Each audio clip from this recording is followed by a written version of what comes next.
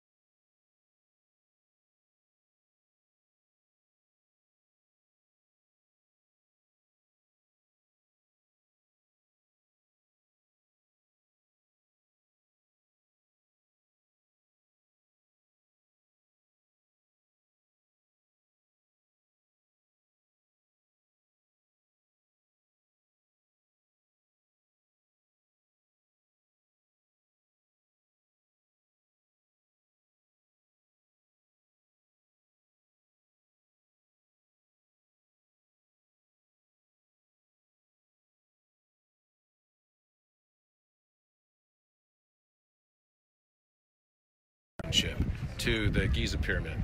And the way that is a phi relationship is you just take that 0.4491 and multiply it by 360 degrees, and you end up at 162 degrees. 161.8 would be phi times 100. So when you think about the knowledge that went into all of this, and it could not just be coincidental that they had this understanding. It sounds like we've got some sort of fireworks going on behind me now, so obviously it's a really great auspicious day.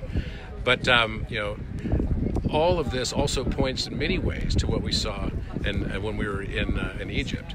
The whole point of the pyramid, which means fire in the middle, or Greek.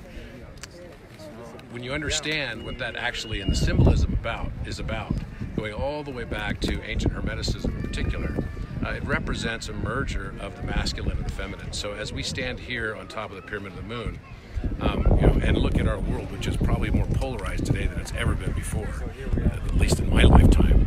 And it's very interesting and exciting for us to be here to be talking about how to find the balance that the world really needs right now between masculine and feminine energy, and how they're so complementary and perfect, and they can't be one without each other. What are you looking forward to on the rest of this trip?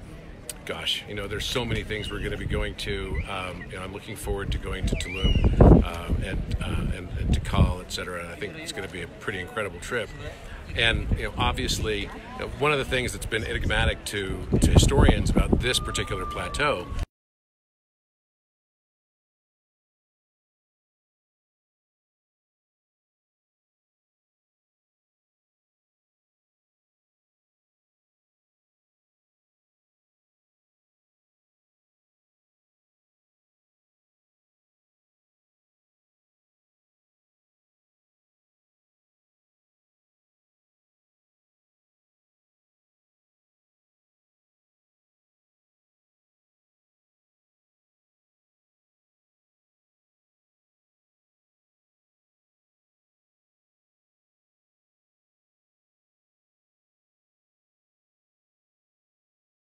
of inches, right? Because people would ask, well, wait a minute, aren't inches just arbitrary? Isn't that some measurement system that somebody chose? And actually it's not. From the great work of Alan Green, we know that the foot, the inch, the meter, as well as the sacred cubit, which is 1.718 feet, are all fundamental to the structure of the pyramid and what makes it geometrically perfect in the way that it is.